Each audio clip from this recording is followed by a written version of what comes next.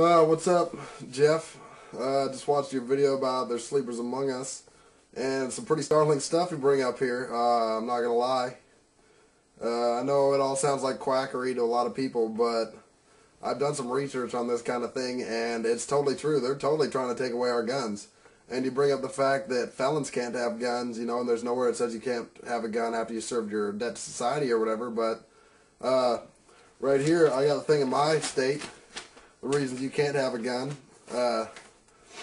It says, if you're convicted in court of any crime punishable by imprisonment for a term exceeding 1 year or any state offense classified by the state as a misdemeanor and punishable by a term of imprisonment of more than 2 years. That's not even a felony. You don't even have to be a felon. That's what they're saying right here. You don't even have to be a felon, and you can't have a gun. And then it talks about this again. And it says if you're a fugitive from justice, you can't have a gun. If you use an unlawful or addicted to any controlled substance, so any marijuana users can't have a gun, supposedly, or anybody that does any kind of drugs, basically. If you've been adjudged as a mental defective involuntarily or committed to a mental institution.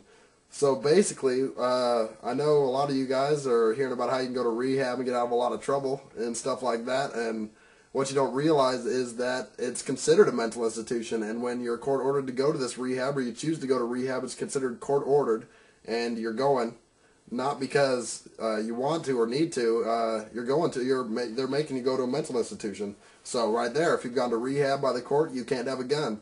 If you've been convicted of any crime of any punishable less or more than a term, whatever that I said before, and if you're an illegal or unlawful alien, which makes complete sense to me. I don't think that illegal aliens should have guns.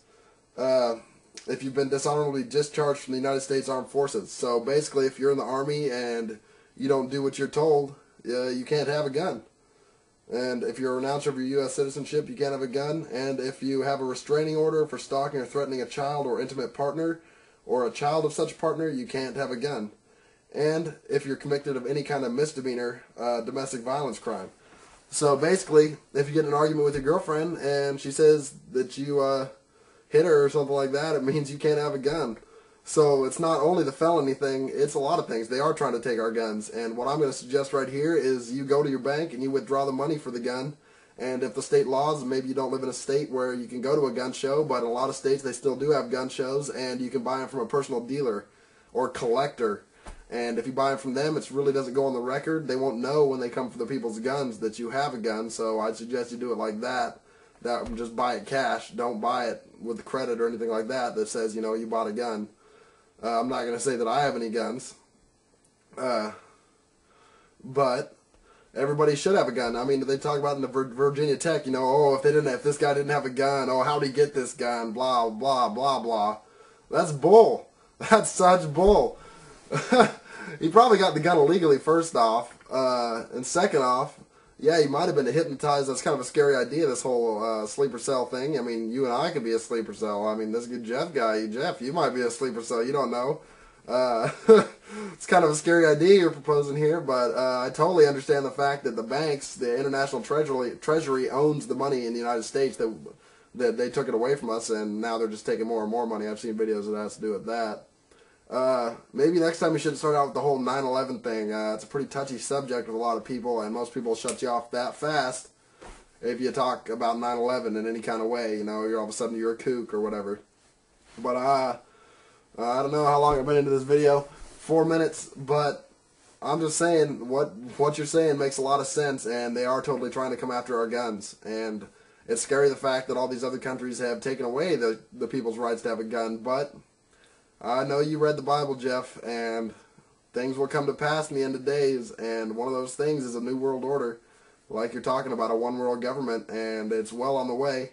The United Nations, I think, was the first step as far as that goes, but what happens, happens. I'm not suggesting any kind of revolution, but Thomas Jefferson says that the tree of patriotism must be replenished, or no, the tree of democracy, or something like that, must be replenished with the blood of patriots from time to time. I'm not saying that we should rise up and do anything crazier like that. I mean, if you haven't noticed, they're already shutting down all the militias. Anybody from the ages of 18 to 45 can be a militiaman, but they don't tell you that.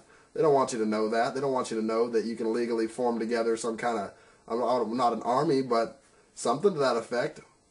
Just a constitutional militia. They're shutting all these people down. They're saying they're anti-government and all that kind of stuff. But what you're saying, Jeff, it makes a lot of sense. And just like your message for Christ, keep up the good work, and God bless you, brother.